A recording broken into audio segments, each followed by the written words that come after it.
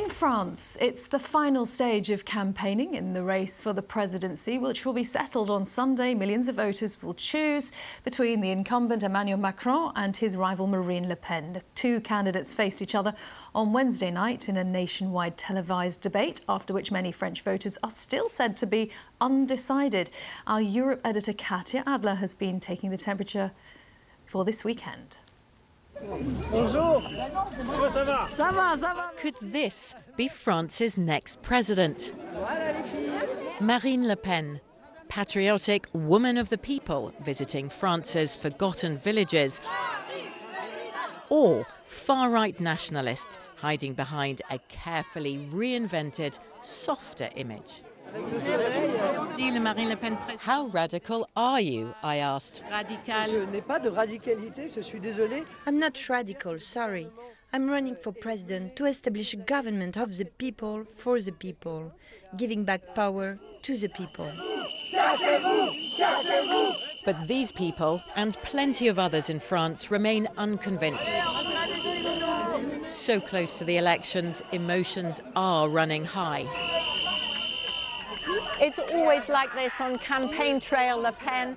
There's protectors, press and protesters wherever you look. Marine Le Pen remains the outsider in this election, but her popularity has grown.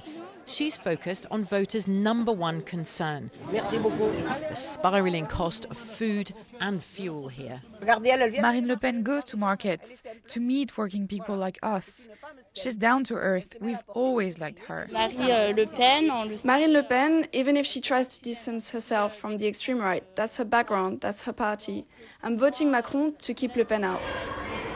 In fact, both presidential candidates have a reputation problem.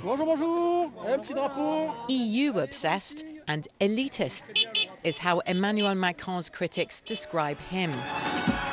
So, at this campaign event in Marseille, he ditched the designer jacket and appealed across party lines to vote for him on Sunday.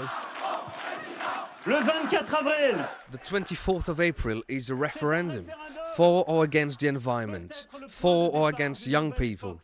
This election can be the start of a new French and European era of great hopes and ambition.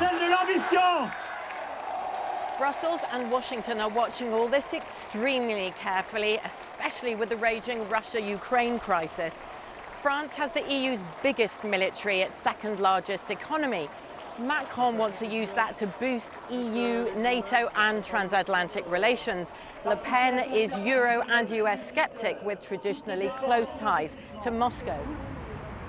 Who becomes France's next president is as important abroad as it is at home, for a number of reasons. I'm really well, Monsieur le Maire. Marine Le Pen's programme would directly lead to a total collapse of the French economy, which would hurt the other European countries, also a very important economic partner, which is the UK. Marine Le Pen defends her economic plans, but France's next president, she or he, won't be able to claim the heart of all French people.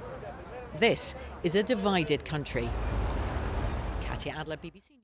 Let's go to Paris now and talk to our correspondent Hugh Schofield. Hugh, we're entering the final hours. How are we expecting the candidates to spend their day? Well, we know that Marine Le Pen is up in her heartland in the north of the country. She had her last rally at a place called Arras last night, and she'll be doing more markets. It's what she's spent the last couple of weeks doing, meeting supporters. She tends to go to places where she knows she's popular to avoid those protests which Katya is referring to. And the president will be down in Figeac in the Lot department in the southwest, doing one of his kind of civic meetings where he talks and gets people to ask him questions. So they're both out campaigning right to the last minute. I mean, the polls are fairly clear. They show that the president is way ahead of Emmanuel Macron, but both know that there's a big unknown in all of this, which is abstention.